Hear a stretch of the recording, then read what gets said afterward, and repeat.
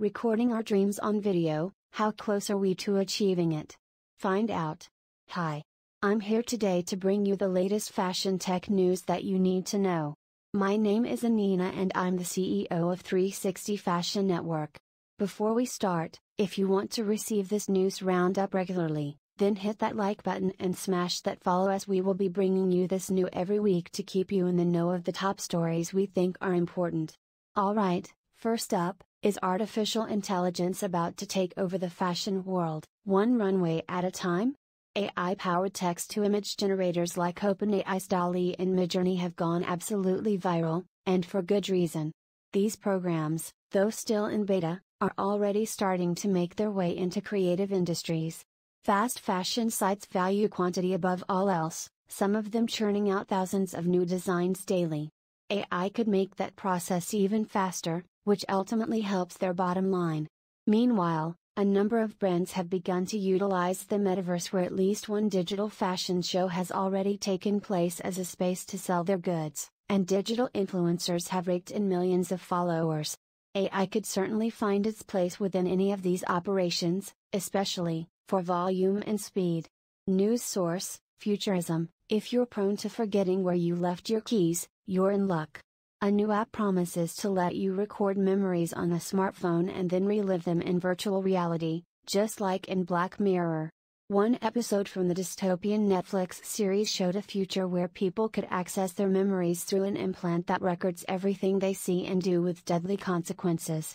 Now tech startup Wechat has released an app which lets you do just that, by recording memories in 360 degrees and allowing you to relive them through a virtual reality headset. News source: Daily Star. An indie-based tech company that received an Indiana Innovation Grant, is using virtual reality to keep police in Indianapolis emotionally healthy. It's a convergence of science and public safety, helping IMPD officers reduce stress on the job. PeakMind uses science, software, virtual reality and biometric data to improve mental health in the workplace. 55 IMPD officers are currently active in the program. Before and after their shifts, officers sign in, put on VR goggles, get a series of simulations and learn coping skills for crises that come with the job. The AI-powered intervention is happening in the labs of PeakMind. Dr. Alicia McCoy developed the technology that earned a $48,000 grant from the state to expand. News source: WTHR. Combining fashion, history, and technology is something captivating.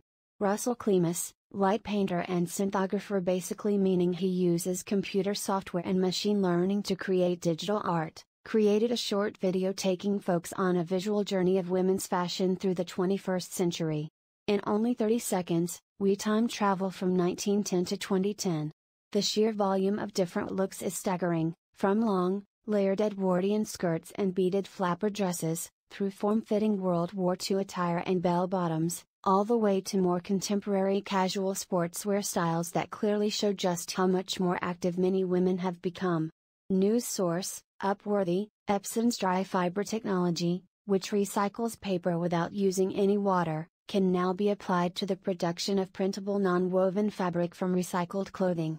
This new method of fabric production, developed over the course of a 3-year partnership between Epson and Japanese designer Yuma Nakazato, debuted in Paris, where it was also used for the first time in Nakazato's Palais de Tokyo runway show.